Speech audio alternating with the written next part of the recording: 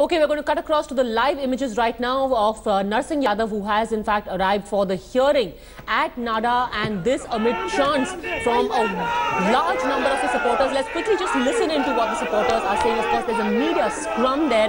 Narsingh Yadav literally will have his fate decided as far as the Olympics are concerned. Let's quickly just listen into what his supporters were saying.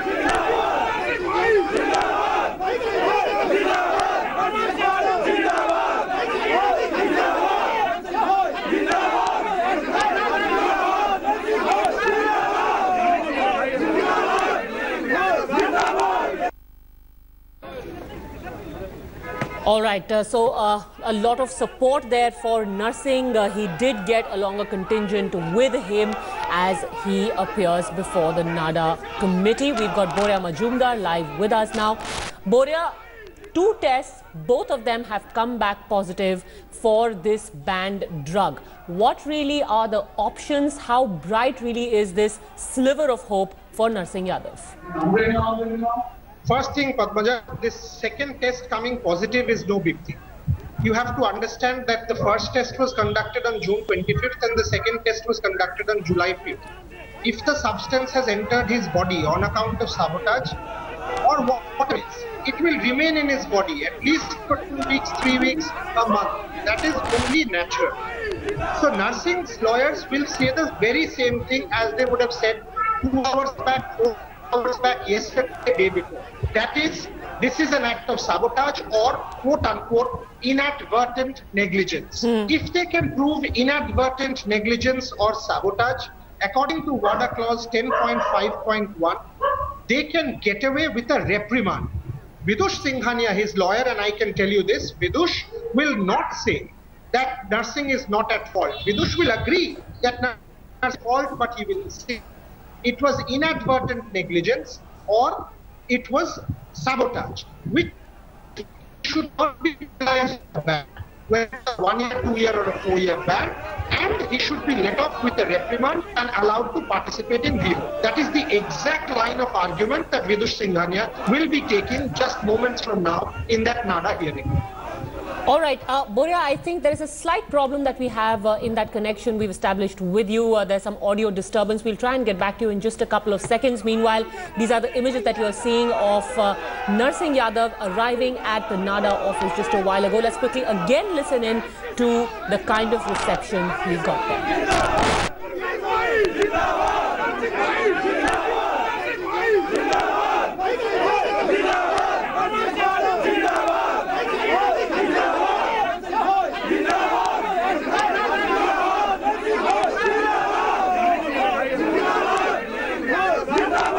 Okay, Shivani Gupta is also now joining us on this broadcast. A fair amount of support, but like Boria was saying, the second report, the second test report coming back positive is not really a huge surprise. Nonetheless, it is going to be tough going for Narsingh Yadav as of now. What are your sources telling you, Shivani?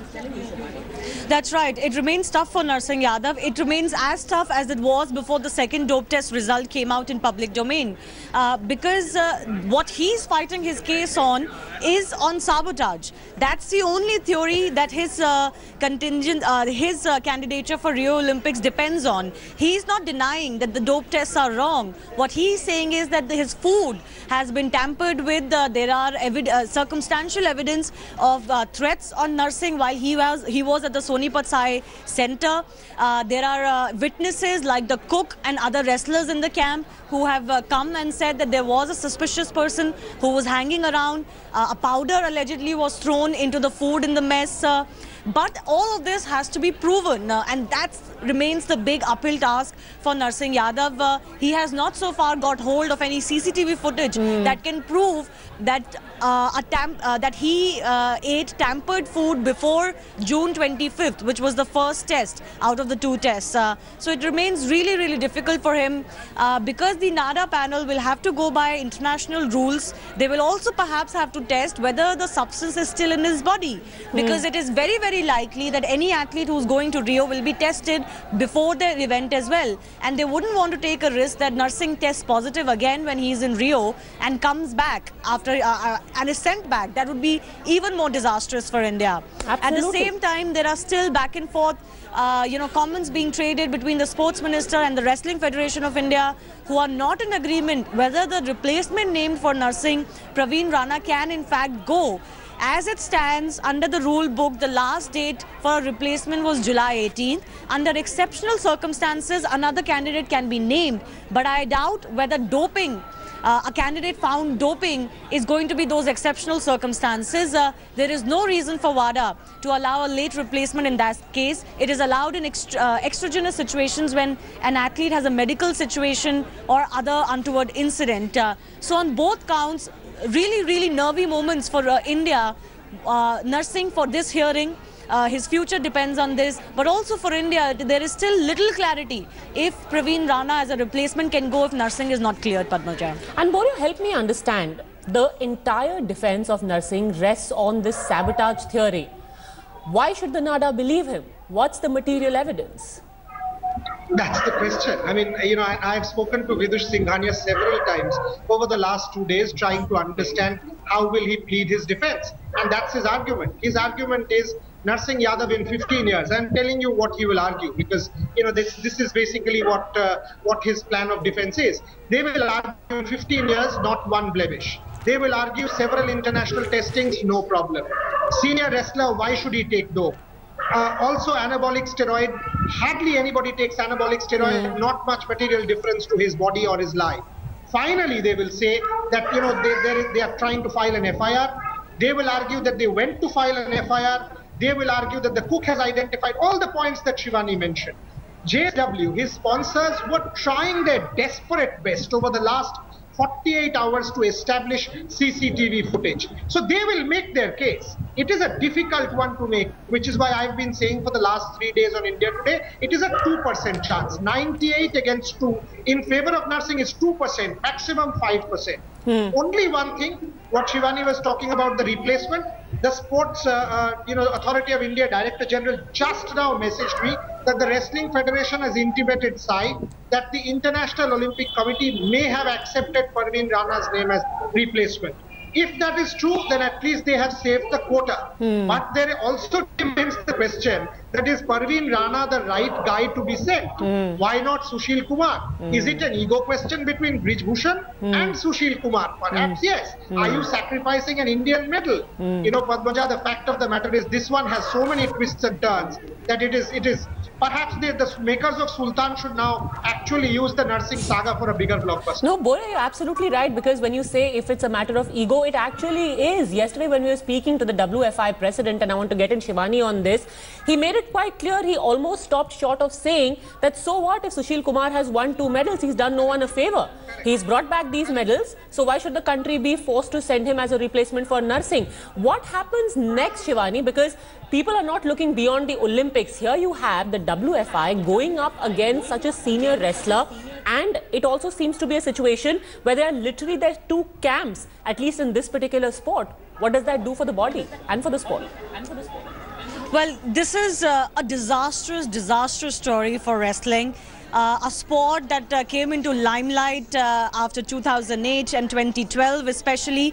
This is just absolutely terrible for the sport, the groupism, the campism, the cliquism in the sport, and also what we are hearing now and debating for the last 4 days, that there could be sabotage by a wrestler or someone from a wrestler's camp for another wrestler who's going for a medal at Rio. So one of the worst stories ever when it comes to Indian Olympic sports. The Wrestling Federation of India President Brij Bhushan, what you mentioned, Padmaja, he might have his own view, and nobody can argue that just because Sushil Kumar has won 2 medals, he's the obvious choice.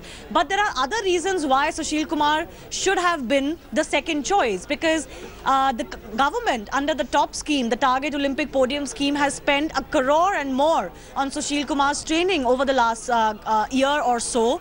He was part of the training camp that went to Georgia. Praveen Rana hasn't received those benefits. And Sushil Kumar, of course, has pedigree. He has experience. Praveen Rana doesn't have that experience. So if they wanted to send Praveen Rana, perhaps they could have employed a better way. Perhaps they could have called in both wrestlers, asked them to make their case, maybe even hold a last-minute trial. I doubt that would have been successful, but at least they should have had Sushil Kumar in contention and maybe have Sushil refuse to go because he did say that I am not training over the past month. Then rule him out on their own, because that, of course, opens them up to the attack that they are playing politics. Absolutely, and now it's turned out to be so sordid, because you'll have a young wrestler who will be at the Olympics, will be under tremendous pressure, a senior wrestler who is at war literally with his federation. But also, is there anything, Boria, that Sushil Kumar can do now if he wants to challenge Praveen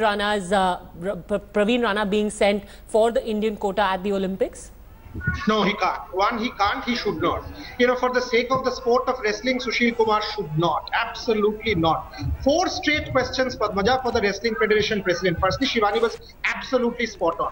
Beautifully summed it up. 4 straight questions. 1. If Praveen Rana was always the second choice, what was the Wrestling Federation president doing, not informing the government about it and spending public money under the top scheme on Sushil? 2. When Sushil was training in Georgia, he should have been called back. And why did the Wrestling Federation not give Praveen Rana the benefit of foreign training by including or trying to include his name under the top scheme? What is the top scheme? It's called the Target Olympic Podium Scheme, which is meant for Olympians. Praveen Rana should have been given that benefit, because according to these people, in the trial, he lost to Narsingh. Point number 3, you know, when Sushil Kumar was going to court, he was going to meet the federation president in May, June. He did have that meeting. He should have been communicated and this country told that, look, Sushil Kumar is not even in our scheme of things. It is Praveen Rana who is the second provisional replacement. Nothing of that sort was told. Finally, if Praveen Rana was the replacement, on the 16th of this month, Narsingh's test came positive. Now, the Wrestling Federation wants you and me to believe that they got to know only on the 19th. Now, no one's naive. If a wrestler fails a dope test, his federation will know 3 days later. Is the most strange thing to believe, isn't it? So they should have named Praveen Rana on the 16th or the 17th or the 18th and avoided all of these problems about a late replacement. So there is a massive problem with the Wrestling Federation of India, which we have to take account for. But at this point in time, Sushil Kumar has no option. Well, absolutely. And Shivani, if we just look at the other side as well, here we're talking about who goes to the Olympics. Here we're also talking about the possibility that once Praveen Rana is at Rio, we will have 2 senior wrestlers possibly fighting out each other, not in the wrestling ring, but inside a court or a police station, because now this has reached the police. That's right. That's the sorry state of a situation right now between Narsingh and Sushil, because some sources are also indicating to us that Narsingh will not stop short of naming Sushil as one of the conspirators in his official complaint or in his FIR if that happens, or even in the complaint in the High Court. Already the wrestler who has been caught, the junior wrestler who's been caught allegedly tampering with his food, is the younger brother of a senior wrestler who trains at the Chhatrasal Stadium, the same venue where Sushil Kumar trains. So proximity has been drawn. Of course, that is no proof, but we believe that Narsingh Yadav will not stop short, especially if he cannot go to Rio Olympics, to turn this directly on Sushil Kumar. So we can very much foresee a very ugly battle ensuing once again between Narsingh and Sushil Kumar. Narsingh, of course, has the backing of the federation and the president, who's also a politician. But Sushil Kumar, of course, has two Olympic medals on his side. He has pedigree and reputation that not many would be willing to challenge. So, but in the overall scheme of things, this could turn out to be really, really ugly in months to come as well, and very demoralizing for younger wrestlers. Absolutely, and which is why hopefully that even as this legal case is going to carry on, Boria, and hopefully we have this young wrestler who's been named Narsingh's replacement doing well despite all the pressure that he is under, there will at least be the government taking an overview of this entire mess and asking some serious questions of the federation itself, and hopefully cleaning up the mess in the federation. Absolutely, absolutely. I mean, that is why you've seen the Lodha Commission do it in the case of cricket. Someone should now just do it in the case of wrestling and all other national federations. I mean, this whole thing is a charade. It's a farce. I mean, when Parveen Rana takes the mat in Rio, and obviously we on India Today will bring everything to you from Rio, imagine the kind of pressure this man will be under. No one is expecting a medal. I mean, if he loses first round, every one of us will say, hey, what's happening here? This was a medal category for India. You've sacrificed that. Again, this will become massive for the entire Indian contingent. And Shivani was spot on. If Sushil Kumar is named, I mean, everyone's innocent until proven guilty. Narsingh Yadav would be extremely naive to name Sushil Kumar without proper evidence. I mean, a twice Olympian, perhaps the greatest Indian wrestler ever born. I mean, you name him on the behest of suspicion without any proof would be extremely silly for the sport of wrestling, because Padmaja, you've got to understand, Chhattisgarh, where Sushil trains, has other wrestlers also. So you are actually not taking Sushil on, but you're taking that entire gamut of the wrestling fraternity on, who are not siding with Brij Bhushan or with the Sonipat Center or with the Narsingh Yadav camp. I mean, this kind of factional politics, we have seen what has happened with Indian boxing. It's gone. It's gone and dusted post-London 2012. Absolutely. Wrestling is going down the same way. Do you want to kill the sport of wrestling? And do you want politicians at the behest of Indian sports? This is the answer. You don't want politicians, you don't want babus. Let's have proper sports people or professionals administer sport and get these babus and netas out of this system once and for all. Absolutely. And Shivani, it's not just about this one sport. Look at the kind of sports where we had medal hopes. We've got boxing, we've got shooting, we've got weightlifting, and then we've got wrestling. Already, like Boria was mentioning, boxing has been messed up. We've seen some very sordid stories come out of shooting also in the recent past. And now this, who is going to answer for all of this mess that has been created? And more importantly, what about the morale of the entire contingent as it is going to be at Rio? Because it's not just limited to this one sport. Well, who should be in charge of this? All of these federations and all of these sports at the helm? It is the Indian Olympic Association. And Padmaja, it is no secret that the Indian Olympic Association is a body in crisis. The president and the vice president do not speak to each other. They do not see eye to eye. Many say it's a defunct body. There is nothing that the Indian Olympic Association is even doing. So you can very well imagine why this is happening. We look at individual federations to make a difference. Some of them have made a difference. Even in wrestling and boxing, you can say that they've been given good training. The ministry has helped. SAI has helped. The ministry disbursed crores of rupees in preparation for the Rio Olympics to help athletes. And that is a first, where, you know, everything is on paper, just how much money every athlete who was a medal hopeful got. But there is no question that the Indian Olympic Association also has to take the blame. Ultimately, they're the body. They claim they are autonomous. They don't want government intervention. They want to run things on their own. And yet, they cannot handle these sports, and they cannot handle these federations. They're not accountable to anybody. The federation is not accountable to anybody. But the only thing that they are scared of is when the international federation bans them or suspends them, like it happened in the case of boxing. But that sets you back so much that you know, the athletes, all the progress that you've made is lost. It is said in Indian sport that Indian athletes do well despite the system and not because of the system. Hopefully the scene is changing, perhaps a little bit for some athletes, but these are examples that go into the hall of shame, really, of Indian sport. Absolutely, and we have people like Abhinav Bindra speaking out against the system, saying that Indian athletes, like Shivani said, are doing well despite the system. What a shame. Of course, that hearing at NADA is still going on. We'll get you the very latest. For now, Boria and Shivani, thank you very much for joining us. Heading into a quick break. On the other side, we talk about the sham that is elections in